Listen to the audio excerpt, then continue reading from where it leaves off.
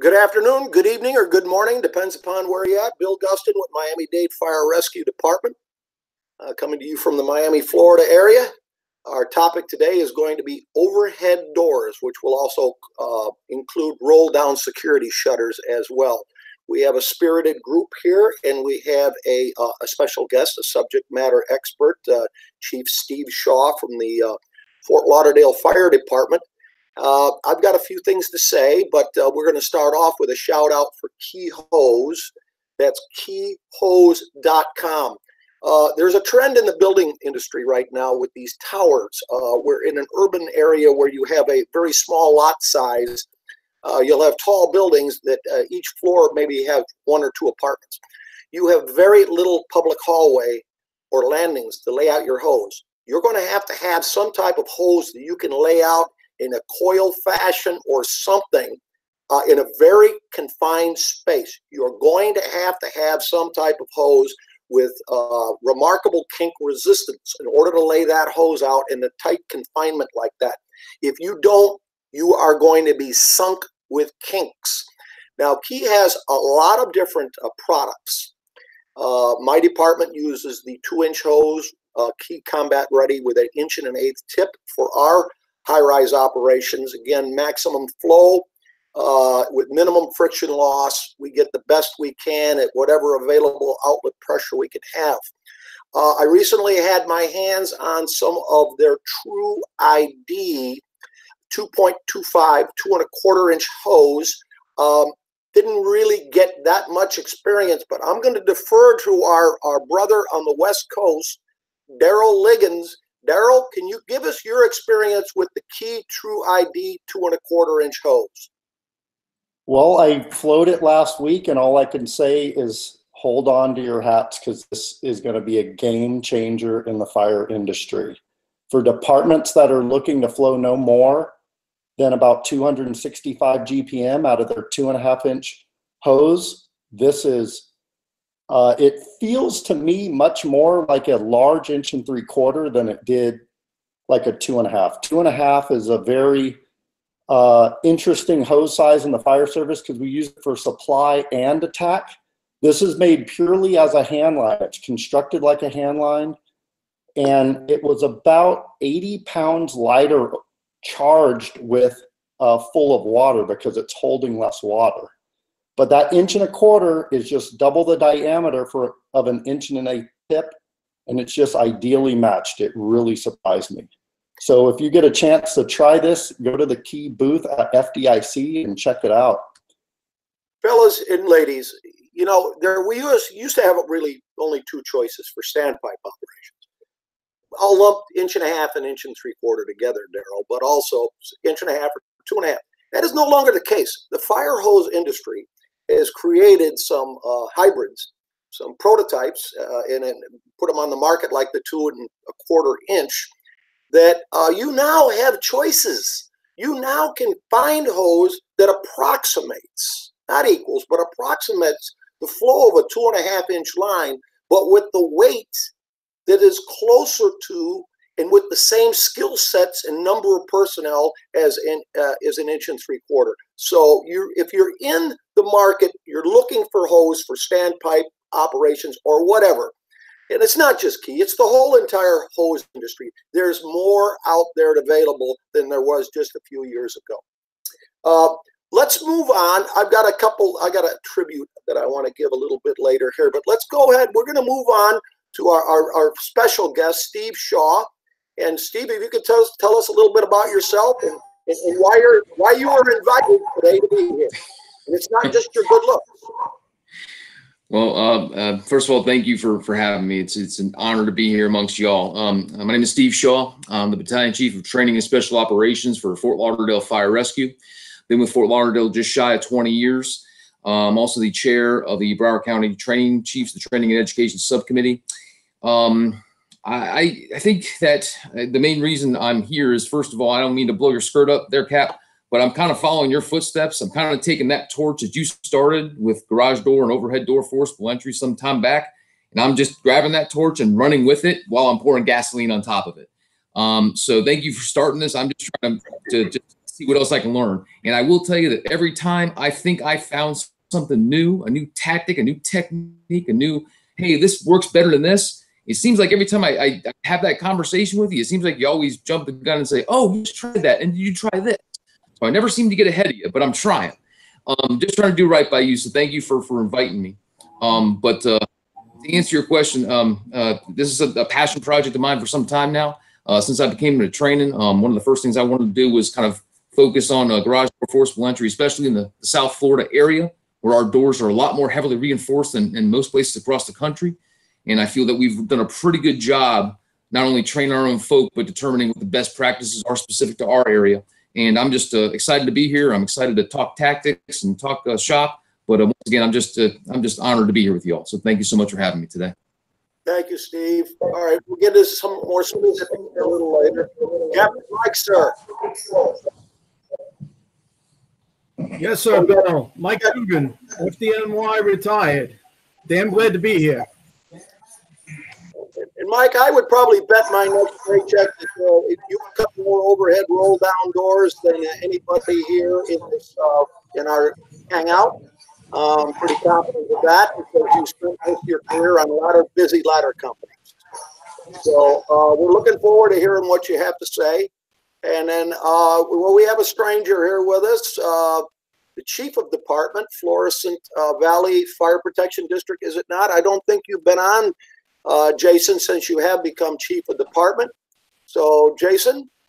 Yeah, I'm Jason Holvelman with the Florissant Valley Fire Protection District in the Midwest, just outside of St. Louis City. And it's good to be back. I've been busy the last several months, and I missed you guys. And you're very qualified and deserving of that promotion, my friend. And I'm very happy for you and for your department. And then we've got our friend Daryl, who I just had talked a little bit about the key hose. Daryl, you want to go ahead and introduce yourself there just briefly? My computer cut out. I don't know if you're talking to me. My name is Daryl Liggins. I'm a captain in the Oakland, California Fire Department, working on an engine company in the Fruitvale District. Very good. Very good. Clark Lamping, and we know who you are, Clark. And you're the guy that everybody goes to the Las Vegas Strip and you buy them a beer. But what they don't, I don't know that they've met Derek. So if you could introduce Derek and then let Derek say a little bit about himself. Yes, so I brought with me Derek Sutherland. He is first from Georgia. Now he's with Clark County Fire Department. He teaches hands-on training with East Coast Rescue Solutions at FDIC, and he is the Station 11B authority on forcible entry and quite possibly the Clark County Fire Department authority on forcible entry. That's pretty generous. My name is Derek Sutherland. I do work for the Clark County Fire Department here in Las Vegas. I did start my career out in Cobb County, Georgia, and I am honored and have had the opportunity the past few years to be teaching at FDIC in the hands-on training for forcible entry with East Coast Rescue Solutions. And it's, you guys get a chance, those watching, come check it out, because lots of these opportunities for some of these things we're going to discuss today will be available to you there. All right, very good. Thanks for being on today, Derek. Been great to see you again. Chief Halton.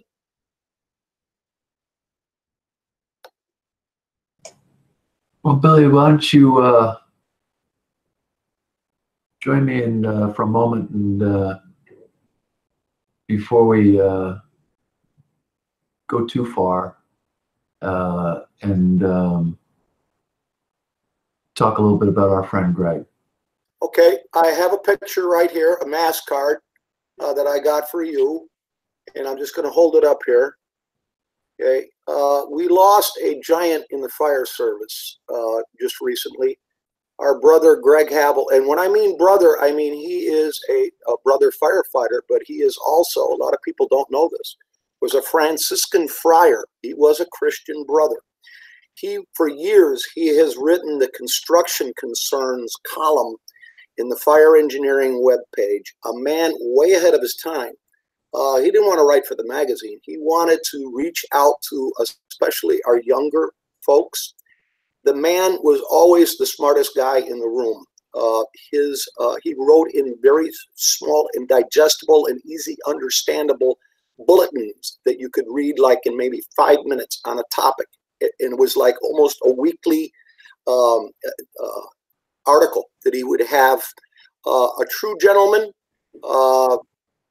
Frankly, the closest thing to a saint I've ever known is a mortal man. I also want to thank the firefighters in Burlington, Wisconsin. The Burlington, Wisconsin fire department and the area, and the fire departments in that area. I attended Greg's services, and these folks reached out to me and treated me like I was one of their own, allowed me to participate in the color guard, or honor guard, I should say. Greg, who's no longer with us, is going to continue to teach firefighters for decades and decades and decades to come because of his lasting legacy with the construction concerns. So we lost a great one, and I just thank the good Lord myself to have been his friend and to have been his student. Yeah, and just to chime in with Bill, met Greg 15 years ago, 14 years ago, when I first took this job, went to Wisconsin to do a talk, walked up to me and said, "Hey, I'm interested in building construction. I'm the fire, I'm the fire marshal here." And I said, "Oh, great." He said, "I'd like to write for you." I said, "Okay, great." So he sent us a short piece, and it was really good. And we put it up on the site, Pete and I, and my good friend Glenn Corbett. And Glenn is an amazing guy and one of Greg's dearest and closest friends. But at the time, they didn't know one another, and Greg was our so anyway, Glenn, who's this guy? Who's this guy? What's he talking about? What's he know? You know, and in true Greg fashion, he was just like, well, you know, just interested, would like to write, and so he did, and we would get 2 pieces a month. I mean, it was like clockwork. And as Bill said, he was very diligent and very focused, and he was very humble. And we're going to publish his works. We're going to publish his works. His mom's 96, and she's still with us. And we're going to make her the beneficiary. And so you'll be able to get all of Greg's works in one place. Also, Frank, our good friend Frank Ritchie, lost his dad last week. We wanted everybody to know that. Frank is one of our hosts on the Politics and Tactics show, and you all know Frank. So our sympathies are with Frank. Tragic loss of his dad last week. We also wanted to say a quick thank you, I do, and my sisters, for the tremendous outpouring from the fire service from my mom. In particular, my good friend Mike Dugan, who stayed by my family's side during this long hospice battle that my mom put up. Many, many times Mike showed up at the house to drop off food or help us move mom or help us move whatever, and help move me, which those of you that know me, sometimes that's a chore.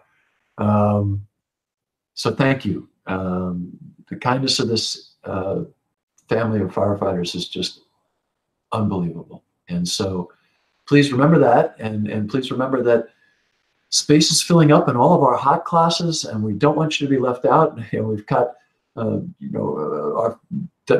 friend here talking about roll-up doors will be teaching about it from and has for the last 5 years as a hot instructor, and he can tell you that, you know, in a couple of weeks I have to tell people you can't get in. Several classes are very close to filling up, so please, and watch your in-basket. They're doing all kinds of specials this year, which is kind of cool. We got some new marketing folk who are pretty creative folk and doing really, really neat stuff. So look for these daily specials they're going to be doing, which are just amazing. And they're like daily specials. And they sent me the list, and they're really cool. You can get stuff like a free Mike Dugan mustache to put on, so you look really, really cool. No, just kidding. But stuff like, you know, discounts and savings and books and networking stuff. So that's really, really cool. Please, many of us will be out at EMS Today next week in National Harbor, not Baltimore, but National Harbor, which is a different place, really, really cool place at the EMS Today conference. Still some space open in some of the workshops there. Lasky will be there, a bunch of other cool people. So please join us in National Harbor next week. Gordon Graham will be there, myself, Angie Hughes, Mike McAvoy, Rami Duckworth, just a cadre of great fire people. Donna Summers from Chicago, Dan DeGrice, Deanna Ali, just some really, really cool people. And one last thing, to share before we go into the discussion about doors, which are really, really critical. There's a good piece up on the site right now about roll-up doors and forcible entry. But hot off the presses, this is the very first copy. Hopefully everybody can see that. This is a book by our friends from O2X. Paul McCullough, Adam LaRue, Bryce Long. These are some amazing guys. Paul and Adam, former Navy SEALs, but also brilliant geniuses, SEAL officers, and really, really neat guys. I know their commanding officer, their former commanding officer, Rear Admiral Scott Moore, and the praise that he has for these two officers was off the charts. Rarely, folks always say good stuff about one another that they serve with, but his estimation of these two gentlemen as officers is second to none. His esteem for them, his love for them, his praise for their service to our country. But their service continues in this book, and this is an amazing product. Human Performance for Tactical Athletes, written by people who really know what they're talking about, and it's available in pre-order. It's hot off the presses, so they'll be flying off the shelves. Both Adam and Paul and Bryce, all three of them will be at FDIC, so please go see them. This stuff matters, right? We did a webcast the other day about stroke and heart attack and the 5 causes of sudden death. Every one of those causes is addressed not to the medical treatment level, but to the preventative level in this book. How do we keep ourselves spiritually, emotionally, physically connected and healthy while doing this incredibly demanding job, while putting it all out there? How do we get to be as old as Bill Gustin and hopefully in better shape at the end of that run? I'm just kidding. But Bill's in fantastic shape. He really is. So how do we get there? And my editorial this month is about life isn't fair. Random stuff's going to happen to you. You might get sick. Things are still going to happen. There's no silver bullet. But this is about personal responsibility and accountability, something that's really lacking in our society today, where everybody else is responsible for every part of your life except you. Well, here's a clue, Sparky. At the end of the day, it's up to you to take care of yourself. And so I highly recommend, if you're a training officer, if you're a firefighter who's serious, if you're someone who has any responsibility for anyone else who's doing this job, order this book and pay attention. Sorry to yell, but not taking care of yourself is probably the stupidest thing you can possibly do, because if you dislike yourself that much, so is everybody else. The best way to show people you care is to care for yourself, and that way you can help others better. And so, sorry to yell at you, but it's what I do for a living. Now to our discussion. Well, I'm just going to add something to that. We're in a unique profession here, boss. We, as firefighters, know that there are fates worse than death, and stroke many times is. Prevention is key. Steve Shaw, I have pictures, but I think what I'm going to do is I want you to go into an examination of overhead doors. I'll just briefly relate an experience. We had a fire in a warehouse bay, and a heavy amount of fire with flaming liquid molten goo coming out of the doorway towards us. It turned out to be melted monofilament fishing line that were on these giant spools. And before we could get a chance to the fire was too great to put a pike pole in the overhead doorway. But by the time we got it in a position where we were close to the door, knocked down the fire, this thing came down like a guillotine. And doors in South Florida are extremely heavy. And I'm going to let our guest, Steve, explain why we have a special challenge in South Florida and what his department, my department, has done to adapt our techniques for handling these types of wind-rated doors. Go ahead, Steve. Well, thank you, sir. I appreciate the the intro there. And I'm not sure exactly where to start, but I'll kind of go through just why I'm so passionate about this particular topic. When I first came on the job, maybe year 1 or 2, I was ordered to take down a garage door. And I guess at the time, for whatever reason, I didn't have the wherewithal to attack that door. And the absolute, I made such a mess out of that door, taking it down. It was embarrassing. And I even don't like looking back and thinking about what I did to that door. It looked horrible. I promised myself that I would learn a lot. I learned how to properly understand building instructions and rotary saws and forcible entry and get better. So that if that was ever asked of me again, I'm going to make my department look good, and I know how to do it with professionalism. And since that time, I've gotten definitely better, done a lot of teaching on the topic, followed your articles from the beginning. And through that time, up until I got into training, especially in the South Florida area, as you know, as a lot of people know, in our neck of the woods, when you talk about those sectional doors, they're probably the most rigid doors, the most reinforced doors, the meatiest doors you'll find around.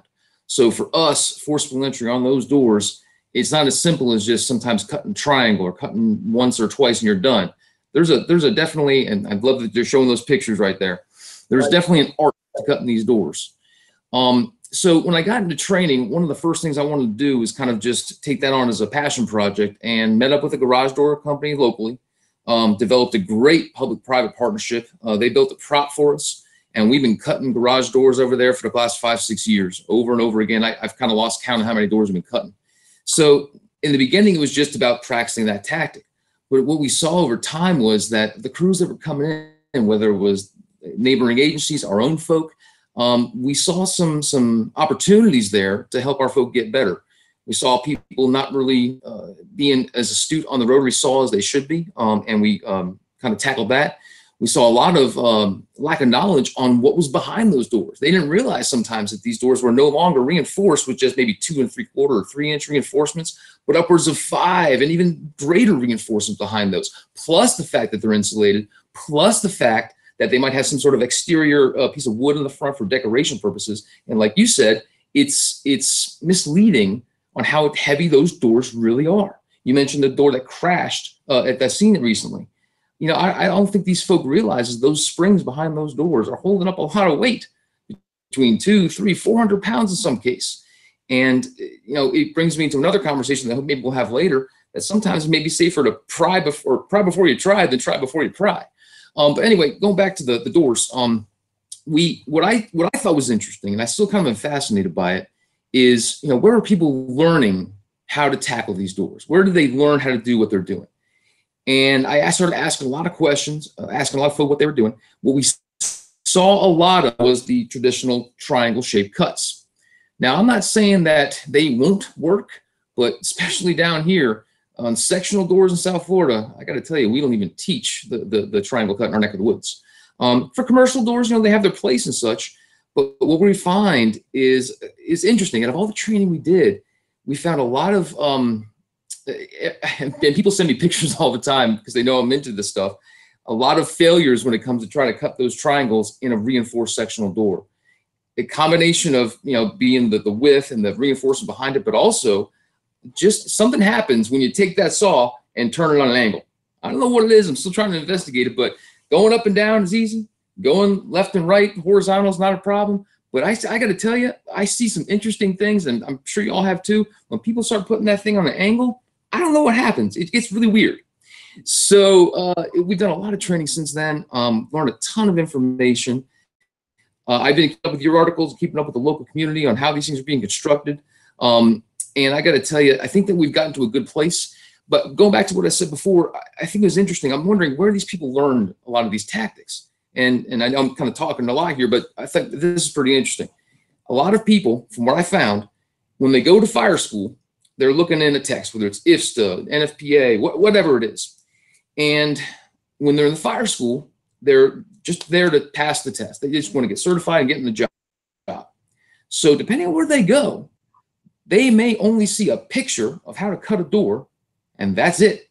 Now, depending on where they get hired on the department, will determine where they go training-wise afterwards. And if they choose to go to other conferences and such, will determine what their knowledge base is. But a lot of them, interestingly enough, will say, well, I saw a picture in a book, and that's what I did. And it's interesting that some of the books out there do very different ways in teaching not only garage door construction versus commercial versus sectional, but on ways to cut through those doors. So the only reason I'm saying this is, as a training chief, I no longer assume anything. I got to make sure that we understand, or we teach them, this is what we want to see out there, because I can't assume what you know. But it was just very interesting seeing where they're learning from. And I found that if you don't give them that direction up front, you're going to see some interesting results. But one of my goals was just to kind of, especially in the South Florida areas, get away from that triangle cut. And I think we've done a good job of that, especially with the sectional doors. But they're a challenge. They're heavily reinforced, continuing to be heavily reinforced. One of the manufacturers I spoke to recently says that in Florida, no matter what, no matter where you go, even in the center of the state, they're putting up some sort of reinforcement behind those doors. So, yeah, I'm kind of wandering on here and everything, but I wonder if we could do this, and anybody here chime in and see if we can do this. Steve, you know these pictures. Okay, we've gone over these pictures. I would like you to narrate them, and in your words, and so we can impress upon our viewers what we're actually talking about. And also that there's two openings that we make. You keep talking about try before you pry. If you can get a sectional door devoid of any latches on the outside, in a paint and body shop, if we can cut a small triangle in the second section from the bottom, many times we can reach in and pull a sliding latch. It also gives us an opportunity. Let's see if we can do this. Can we go full screen and have Steve do the talking? Okay, so what I'm looking at right there, and this is interesting, looking at that picture, what I've done recently is, can you hear me okay there, Cap? Yeah, is it full screen? That's perfect right there. So what you got there is a picture. What you got there is a picture of a large and a nicely sized cut there on one of the sides of a sectional garage door, second panel up, going down, and reaching in for a latch right there. Interestingly enough, and I think that our construction and our industry down here is the same as yours in Miami. I asked us a couple streets worth of warehouses how they lock their doors, how are they securing their businesses when they go home at night. And 9 times out of 10, all they're doing is lowering that door and putting in a latch, either on one side or the other, or both sides. So you're right. If you know your area, if you know your territory, and you know this is the norm, by all means, a cut like that on one side, or maybe both, reaching in, pulling those latches, that door may just open up just like that. It might be as simple as that, and resorting to no other cuts needed. And Steve, this gives us an opportunity to determine the location and the dimension of the wind bracing, which is horizontal, and then the vertical is called style. S-T-I-L-E-S. It also, at this point, if there's fire behind the door, we're going to stick a nozzle in there, brother. And we're going to put out as we can. Steve, I'm going to go to the next one. So in this case, we determined that we cannot raise the door. So we're going to have to skin it. Mm-hmm. Am I holding it okay, Steve? Yes, sir. Absolutely. So in this case, the example that you just gave, you got one cut that's already been made down there in the bottom. You got that triangle that you essentially it's like an inspection cut that you do in a roof. What's behind there, the depth, what's behind there in relation to the reinforcements behind there, and kind of like you said, if you realize that it's the latch ain't the issue, you try to latch and it ain't going up for whatever reason, you already have the start of what could be the next cut, which is either a barn door or a door within a door or a West Coast cut or whatever you want to call it. So you've already started that cut. How's that, Steve? Right. Yeah, that's a good picture right there. And I got to tell you, whatchamacallit, what I've been teaching, looking at this picture reminds me of a couple things right there. First off, I know that when we're telling people to do these barn door cuts, when they make that first vertical cut going down, a lot of times as they're almost all the way down, if they can push that door and it's still operating as one unit, you know you got some reinforcement. Bingo. Hmm? Say that again there? Yeah. So, yeah. So if you're trying to do the full, let's say you got a 14-inch blade and you got 5 inches that's cut and you're going in there and you've buried that blade all the way down, and yet at the bottom you're still pushing that door and it's still one piece, you know you're going to have to do another cut just to get that skin off to reach behind there and cut those extra reinforcements. It's a great picture. You are spot on, Steve. So now here's some. Here the hook. we can see he's still skinning the door. He's got to be able to expose those wind bracing, so he cuts them separately. You know what? This brings up another. Looking at this picture brings me two thoughts. One, I'm looking first off, and this you're skinning the door right here to get to the reinforcements. Yes, but one thing we found is that because sometimes we don't know how thick those reinforcements are behind there, we used to tell people just to put the skin enough just to get the blade in there, like the guard in there. But what we found is with a lot more of these reinforced horizontal ones that are sometimes 5 inches in length and thick, we're telling people now, listen, go from style to style, make that cut pretty large. So when the skin drops, you can manipulate that saw a little bit more to develop a little triangle if needed to, which will drop out and then go right through the larger pieces. You probably have a picture of that as well. But also, there you go. How we do it looking there, okay? We're getting there. We're hitting a little bit of concrete. So what am I looking at right here? Can you lower that a little bit? Yes, I will. Okay. So yeah. What am I looking at? So these. That one might not be in order, Steve. I'm going to go to the next one because what we're doing, we're getting down to the bottom of the door now. And okay. And this, cut. No, what I see a lot is, and this right here, as you're getting to that bottom part of the door, is really where the efficiency of the sawyer, of the person with the saw, is going to come into play. A lot of times that bottom angle iron, whether it's commercial or sectional, that bottom piece of angle iron or bottom piece of metal that holds that door becomes a challenge to the operator. Now, if you're comfortable with the saw and you're comfortable holding it at different angles, and you got someone there maybe leveraging it with like a Halligan and a roof hook pushing up, and you can get to it, it's okay. You got a person, there you go. But what we're finding a lot is, there you go. What we're finding a lot of is if you got a person on that saw and they're not comfortable with it, this takes a long time. This part right here is one of those rate limiting factors. For some reason, they're not sure what to cut. They're making cuts that are inefficient and they got to cut again and again. But that part right there is one of the definite rate limiting factors. We try to make sure that we're doing the training, really focus on that to make sure they understand what they're cutting, why they're cutting, how wide they should be cutting, all that kind of jazz. Because that right there just seems to be, the vertical cuts ain't that bad. One here, one there, but when they get to that bottom part, it seems to be something that just happens where they're not familiar with how it's all put together down there.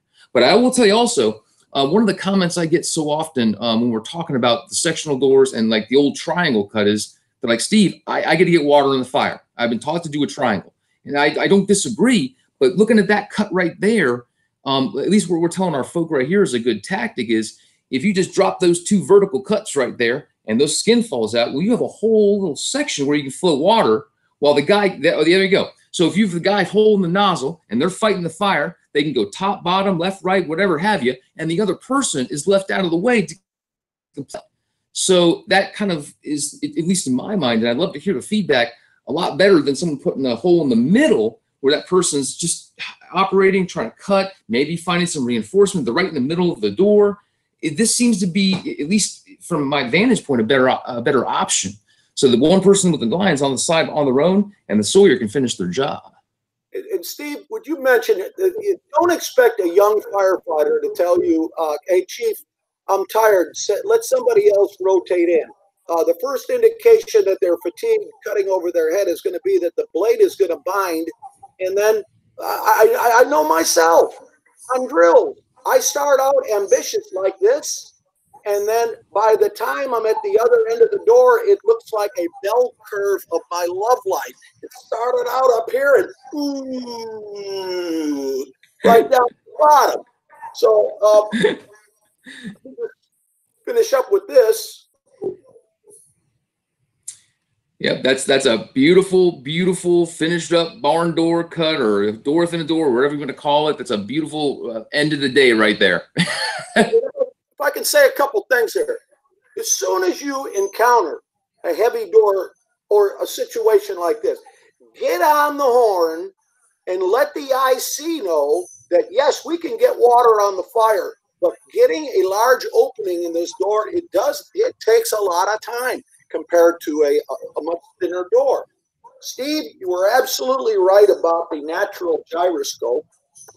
And this is an overhead rolling door. It wants to cut up and down. And if we can take a slice down one end, we might get lucky and get the chain. Now, that's not always possible, but at least we've begun our cuts. Now, if you have slats, and also, could you describe our wind locks that we have on overhead rolling doors here, Steve? Sure. So what we have, and I have a whole box of them actually, but I left the box at home by mistake today. I have a whole box of the wind tabs that you find at the end of those doors, especially down here. And what they'll have is in the channels, inside the channels that go open down to hold the doors in place, there'll be an extra piece of metal that sits there that allows the wind tab to actually sit in place. And what we found is cutting a bunch of these doors that some hold better than others. In other words, even if there's a wind tab there with the wind bar, it's called, it will hold them pretty tight. Some don't. So you might be able to pull them out even if there's a wind tab there, but if they're not, if they're in there and they're pretty tight, those ain't going to come out. That's what it's designed for. So I've had mixed experiences with that, but in general, wind tabs will keep behind that wind bar and keep that slat from sliding out. All right, and then this picture says 1,000 words. Listen, diamond blades are remarkable and they're very durable, but if you overheat them and you cut faster than the saw wants to cut, it will come apart. And if it can go through that blade guard, it'll go through your flesh. And your first indication is that you're stalling the saw out. Every so often, if you see the blade getting red hot, back it off. The reason that there's, I don't know what you want to call them, flutes or those grooves in there, is to cool off that well, we call it a blade, but Steve, you know that it's not a blade, it's a cutting disc. It's a cutting disc. Steve, any final thoughts before we move to Captain Mike? I want to talk to Mike specifically about roll down security gates. Anything else, Steve, before we move on? No. And I'm sorry if I'm talking so specific to South Florida. It's kind of what I know. That's exactly what I wanted to do. Yeah. We just really saw an issue. We tackled it as hard as we could, try to come up with the best practices. And, it's something that I'm very passionate about. I'm just thank you for letting me chat a little bit on something I'm kind of on. And that's the beauty of this hangout. So I'm going to give a shout out to Key Hose right now. And that's keyhose.com. Again, these guys keep sending these messages here while I'm trying to be serious here. Keyhose.com. Kinks are firefighter killers. Don't go cheap on hose. Take a look at all of their lines. They have different grades of hose. Their top of the line, the combat ready, admittedly, is not cheap. But don't go cheap on hose. And if you're looking to replace hose or you want to change up for your high-rise, your standpipe operations, remember that there isn't just that 1 3/4 and 2.5 decision anymore. Get out and flow it and try it with the different nozzles. Daryl, when we get to you, I know we're not talking fire streams today, but there's a new animal out there, and I don't know if it's going to work, but the 1 3/16. Captain Mike, can you tell us, in your experience with storefront roll down security gates? I mean, I'm sure you learned one way, and then through the course of your career, refine those ways. And I really think that it's very important and very beneficial for all of us to get the perspective of somebody on the FDNY that has forced dozens and dozens of doors in their career. Well, the first thing, Bill, is that great picture you had of that saw. If you got an engine company standing by and you see your blade getting red hot, have the nozzle man cool the saw blade. Have the nozzle man call for him to squirt it with a little bit of broken stream. Just cool the blade. Okay? It makes it put water on the door. The other thing is cutting the door. It depends on the door. You have to know your area. We used to have the American 2000 hockey puck lock, and we found out we could shear them with a pipe wrench. We got an aluminum pipe wrench, a 24-inch aluminum pipe wrench, and a breaker bar, and we'd snap them off. Well, of course, the local entrepreneurs in some of the areas I worked saw us do this, and they went out and got their own pipe wrench and were breaking into the stores. So there are different ways to do the gates. You have to know your gates. I would never know how to do a gate in South Florida. But in my roll downs, what I used to teach my guys, the best way to do it for us is above the locks, you put 2 holes with a Halligan. With the pike of the Halligan, 2 holes in the same slat. Then cut a line between those 2 slats. Put the Halligan back in, have a guy with the axe hit it, bang, one side is out, other side, bang, the other side's out. Now you can raise it up, and the engine can have the access to the entire ceiling in the storefront. The triangle, again, works, but it gives the engine a limited amount of area to work in with that nozzle. So you want to make sure these things. The other thing is, be careful. I one time was going into a store, into a large warehouse type building, where I started climbing in over the cut in the triangle, and somebody had gotten inside before me and started hitting all the buttons to open up the doors. Well, the door was now going up with Michael caught in the door. Not a good thing. We have to be very careful when we're doing this stuff. And also, if you're going to roll this door up and you've now got a cut piece, you have to be careful you don't drop it back down on top of us. Figure out what you're going to do. Know your doors. And the other really weird one that I had only a couple of experiences with, but is the almost like the chain link fence gate inside the store. Now, the one I was at, we couldn't get the saw to run because it was too smoky to get inside that building. We have to figure out, you have to pre-plan this, know where the keyway is. We had guys who knew how to jump those things and could open up the gates from the outside keyways. They were brilliant. They used to bring the screw gun and pull them out and know how to jump them and get them. That's great. Know your buildings. Know your doors. Know what you are going to encounter in your area, and go out and work with your people and see how you're going to force them. Bill Carey, if you're watching, there was an article in the web, and it may have been in the magazine again, written by a firefighter, I believe in Washington, D.C., and his last name is Troxel. To a T, the pictures completely you just described, Mike, exactly what his article shows with the 2 holes, and you do it before you cut the door. Like before you make any cut. If you don't do it before the cut, Bill, you're not going to be able to get the hole in there. You have to leave the gate secured. Yes, yes. And Bill, if you're watching, or Bobby, it was a few years ago. Again, the fellow's name is Troxel from Washington, D.C., I believe. It was on the fire engineering webpage. And if we can get that back up and resurrect that, it is perfect for what you just described, Captain Mike. Thank you. Jason, any thoughts, any experiences, sir? Where I'm at, luckily we don't have a lot of those big heavy doors. We're primarily a bedroom community, so we deal a lot of residential, which have their own problems. But for the most part, with a lot of the basic tactics and strategies that you use, we get in most of them. Quite honestly, our biggest concern with the roll-up doors we have is typically finding a man door right away and protecting the interior barrier on these residential garages. We don't have the big, heavy industrial complexes or manufacturing plants where we've got those. We do have a few storage buildings, but again, most of the stuff we're dealing with is lightweight.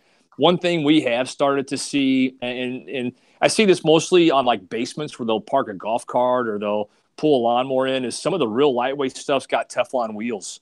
They're real lightweight, and if that stuff melts, you can't lift it or do anything with it, even if you do unlock it. I want to show this picture again. Now, this happens to be an industrial occupancy and they put an office in there. But we're going to have to, an American Fire Service is going to have to change the way they're thinking, because this is not just an urban issue.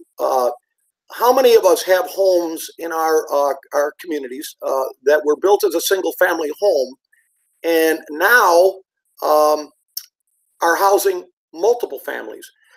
We have areas of Miami-Dade County that, I'm not exaggerating when I say every house. Every house has at least one residential occupancy in the garage. And we've been transmitting a primary search completed without searching that garage. We have got to stop that because that is not unusual at all to start cutting on a garage door and then have an office or something behind there. Daryl, any thoughts? Yeah, I have a couple of questions for some of the panelists first. First, Steve, since you've had so much practice, do you have comments between the aluminum oxide blade or the diamond blade, since you have so much heavy cutting to do? My department mostly uses the aluminum oxide, but each ladder company has recently got diamond blades as well. Yeah, what I'll say in that is in the Broward County area, requesting what kind of saws they carried, or I'm sorry, blades they carried. And I don't think anybody was actually carrying the aluminum oxide blades anymore. Everybody was carrying some form of those diamond cutting blades, whether it was, I won't mention any of the specific names, but it seems like out of the 18 departments, we had like 12 different types of those kind of diamond cutting blades. And what I noticed is as you go north in the state, there was a little bit more prevalence of those blades present. But down here, I think we pretty much eliminated those. So that's just my experience down here. They're still used, but just not as much as they once were. All right, thanks. Yeah, I have limited experience with it, but I just found that the aluminum oxide seems to cut faster, but they whittle down pretty fast, and the diamond blade works. You know, it works for a much longer period of time. Agreed. And that was my major concern about the depth, especially with the. Yeah. If you want to access Danny Troxel's article, it's a firefighter training drill. Just go to the fire engineering website. There's a little search box up at the top of it, and you can enter the outboard forcible entry saw. That's the outboard, O-U-T-B-O-A-R-D, the outboard forcible entry saw, or you can enter Danny, T-R-O-X-E-L-L, Danny, Troxell, and that'll pull up the article for you. It's a great article. Danny did it in 2004. And what I'm referring to with the outboard saw is, and my company did the same. I'm sure you, Captain Mike, the same thing. One of our saws, we turned the cutting arm around. Now, sometimes you have to cut upside down, but we could cut barrel bolts down in the bottom of the door that are anchored into the door jamb. We could get up real close inside of a recessed door. And of course, you can run the saw upside down. It's got a little pickup tube on it. Fellas, I'm really excited about something here. You were talking, Captain Mike, about running these saws in the smoke. Not to endorse any product, but I'm gonna. Because you know how women buy shoes that they don't need? Men buy tools that they don't need. So, have any of you guys seen the DeWalt battery-powered? It looks like a mini K12 saw. I got it. I have no use for it, but man, I am buying one. I'm going to sit in my living room and just run that thing because it exudes testosterone. I gotta have one of those things. If you haven't seen it, Steve, have you had your hands on it? Okay, so I saw it. I did some research at a recent fire convention, Fire Rescue East over here in Daytona recently. Even the vendors haven't had a chance to play with it too much. Even the guys that I respected, some of the same people that I've gotten from you, even they haven't had a chance to play with them much yet. From what I understand, what size blade did they have? It was only a smaller blade, maybe 8 inches, maybe. But with the technology from our extrication tools and a bunch of other things going towards battery-powered stuff, I have a feeling we're going to see a lot more of this coming up. Yeah, I have a feeling it'd be pretty good at cutting chain link fences. It would be. And Daryl agreed. We used to keep a aluminum oxide blade for an impalement because somebody falls on a section of rebar stuck in a footing. The aluminum oxide will go through the rebar quicker than any diamond blade. And you mentioned the downside, of course, is you lose your depth of cut as we're losing our diameter of the blade. But don't think for a minute, again, I showed you that picture. Don't think that diamond, we call them blades, but they're not. They're discs, technically. But there is still a place, I do believe, for aluminum oxide, those aluminum oxide blades, discs. I think one of them is when you're cutting the hasp of like an American 2000 Captain Mike, brother, where you're trying to expose that cavity in the middle of the lock. And Bill, one of the things that we carried on the rig, we had 2 of them, were rebar cutters, battery-powered rebar cutters, which will work in the smoke on those gates that people have inside the stores so they can see through them, will work on the lock hasp, will work on the fence, and other things. So knowing your tools, because we also used them a lot for window gates. When we went into some of these buildings where they were burglar-proofed on the outside, having a rebar cutter, having the guy going around the rear, bringing a rebar cutter over his shoulders, he could cut the gates on the windows when he got up there. So it's just a versatile tool. You got to know how to use it and how to turn the head and everything else. Different manufacturers out there, but they're a great tool to think about for doing some of these things. Well, now that you mention it, well, thank you very much. Now I got to go out and get myself a rebar cutter in addition to. Not that I'll ever use it, but, I got to have one of those too. Chief Bobby, any comments, any thoughts so far? No, the number one takeaway so far is, know your area. Steve started off by talking to us about, what he's seeing down there. But as we look at some of these, new taxpayers that are coming out there, these platform buildings where you've got the bodega kind of businesses and such, and then the condos up above it for 4 and 5 stories, the fire problem is immense, as we all know, because it's, usually a non-combustible base and then 3 or 4 or 5 stories of all wood. But add to that now you're going to have these access issues, because unlike your standard, fire in a multifamily, now you've got the multifamily element with the commercial element down below. So whether or not you had a downtown prior to this where you had a lot of roll-up door issues, you're seeing them on all of these new construction places. And I've been looking at, collecting pictures and such on them, just because there's such a proliferation of them. And exactly what Steve was talking about and Mike was talking about, the roll-up doors that they're using there, they're an additional layer of security, and the way that they're built in to the structure is impressive. And defeating them is going to take the right tools, the right training, and focus. So everybody has said it very well. Danny's article does a great job, and please take a look at that. Danny Troxel, please take a look at his piece on fire engineering. That does a great job of talking about it. But the folks who build these doors, it's just like every other product, right? There's always a new iteration, a new model, a better model, and defeating that better model requires a better prepared firefighter. So. And what also was interesting to me was the discussion about the battery-operated tools. The battery-operated tools today that the folks are putting out are phenomenal and incredibly powerful and useful.